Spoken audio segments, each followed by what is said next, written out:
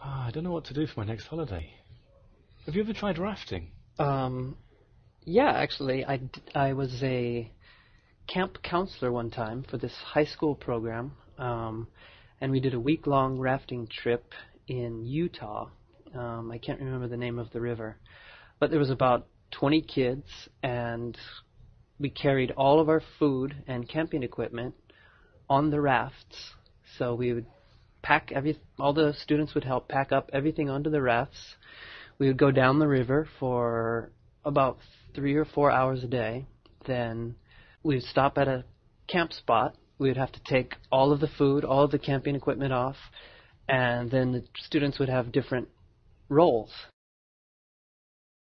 So some students that day were in charge of cooking food, for example, and they had prepared a menu and all the ingredients for that day. Other students were in charge of setting up all of the campground, the tents. Other students were in charge of building the fire. Sounds like the students are doing a lot of work. What did you do? We're organizing, making sure they're all on their roles. Organizing. Cracking the whip.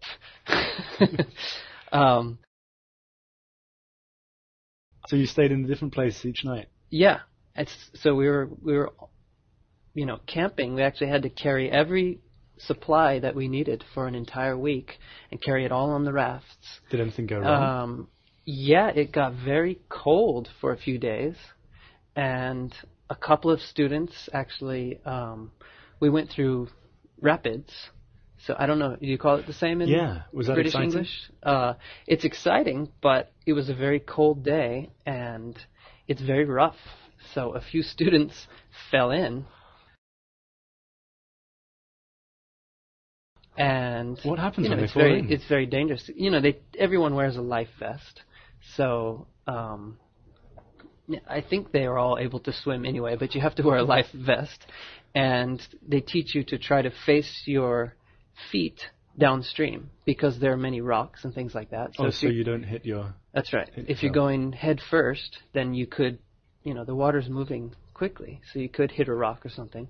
So you try to go feet first, and then everyone has a paddle, so we try to paddle the raft over to them as quickly as we can, pull them back in.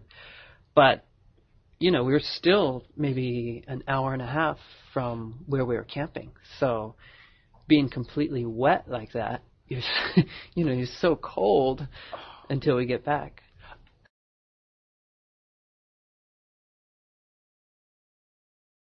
Did anyone take a camera?